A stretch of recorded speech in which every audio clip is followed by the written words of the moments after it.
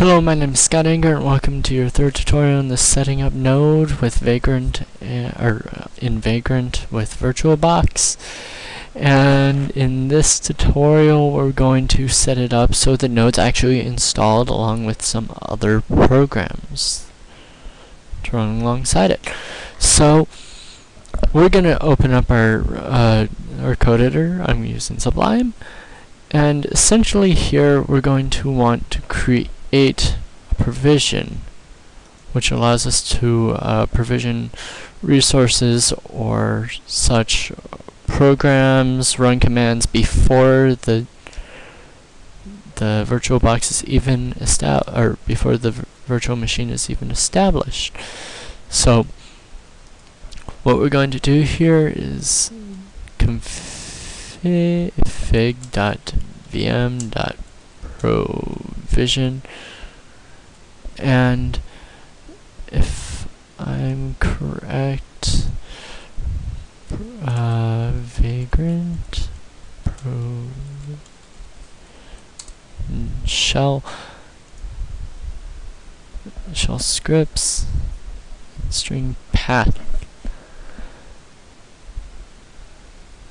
inline scripts external, and then what we want to do, I didn't want to open that, is do quotes shell comma path colon, and then we're gonna put it where its path is inside of quotes, and if I'm correct, yes, inside of quotes.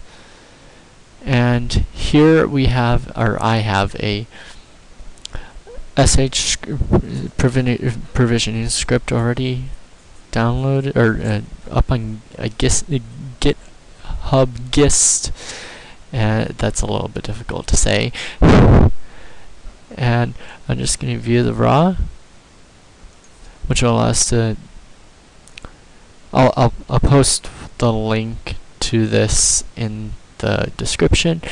I'll click View Raw, and we're going to hit Control Save and navigate to where our Vagrant machine is, Node tutorial, and just save provision.sh, and it's saved as .txt, so I'm going to have to change that, rename, take off that,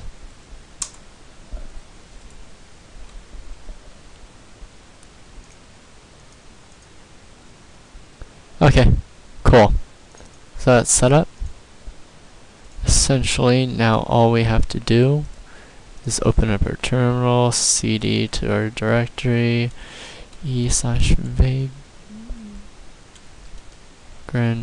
node underscore tab ls, and then what we're going to want to do here is vagrant provision. Wait.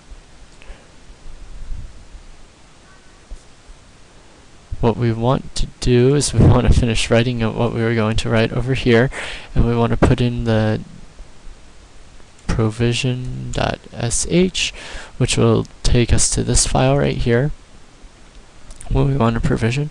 So we need to do vagrant up, which will start up the virtual machine, and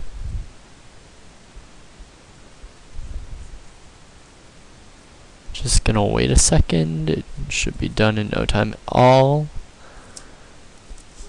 And then we want to, when this is done, shouldn't take too terribly long,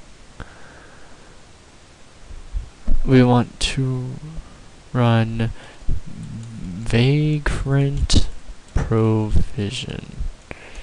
And if we do that, it's gonna run it through our sh file and do all the stuff we want it to do. And you can see there it's getting updates to the Ubuntu machine for the app to get, and now it's installing all the programs that we needed it to.